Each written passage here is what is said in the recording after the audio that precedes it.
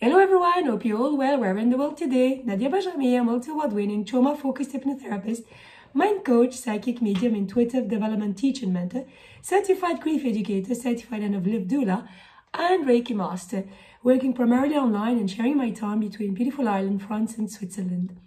In today's video, I want to talk about trauma and the lack of safety. Trauma leaves an indelible mark on how we perceive the world around us and how we perceive ourselves as well. It often creates a profound sense of unsafety, as though the ground beneath us is sometimes perpetually unstable, actually. This feeling is not a weakness and it's not your fault.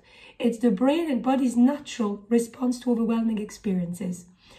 Trauma rewires the brain and our nervous system, making us hyper-vigilant, hyper-alert to danger, even when there is no threat around us. And that's the point. The trauma brain tells us, you're not safe, be careful, be wary, be ready. And that narrative can just shape on how we go through life, how we navigate life. Now, there is an empowering truth there. It's that healing begins by rediscovering safety. It sounds simple said like that. But safety is not just a concept. It's a felt experience in our body and our mind. It's the warm reassurance that you're okay in the present moment, right here, right now. To begin this journey, to bring ourselves back to safety, the first step is often the simplest and yet the most profound. It's really to pause and breathe. And then reconnect with the here and now, with our body, with our mind, with the here and now. And these small intentional baby steps signal to our nervous system that it's okay to step out, it's okay to relax, to step out of survival mode. And it's okay, as I said, to relax. Understand, I think it's really important to understand that healing from trauma, from traumatic experiences, is not about deleting the past, erasing the past, because we can't do that. But it's about reclaiming a sense of security and safety in the present moment. Surround yourself with environments, people and practices that nurture your sense of calm, that bring you that sense of calm. Perhaps it's through grounding techniques, I'll address that in another video. Mindfulness, or simply placing your hand on your heart and using affirmation like, I am safe, I am okay, I am safe, I am okay.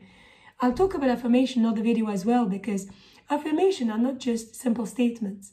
They can be extremely powerful tools to use on our trauma healing journey. Now remember, healing is not linear, okay? And you don't have to walk this path alone either. So seeking support is very important when you feel you need support. To be honest, I believe we all need a helping hand at some stage on our healing journey.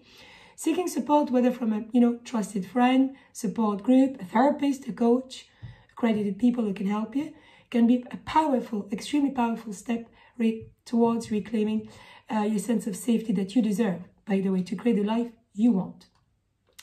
And remember, you are not what happened to you, you're not your trauma.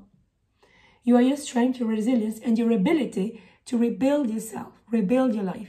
Every step you take towards safety, towards creating that sense of security, is a step towards freedom. That freedom from that prison of unsafety. So trust the process, because you are worth it and you can do this. So take care, everybody, and I hope you found this video useful. Feel free to follow my channels and comment, and I always love to hear from you. Take care, everybody. Bye-bye.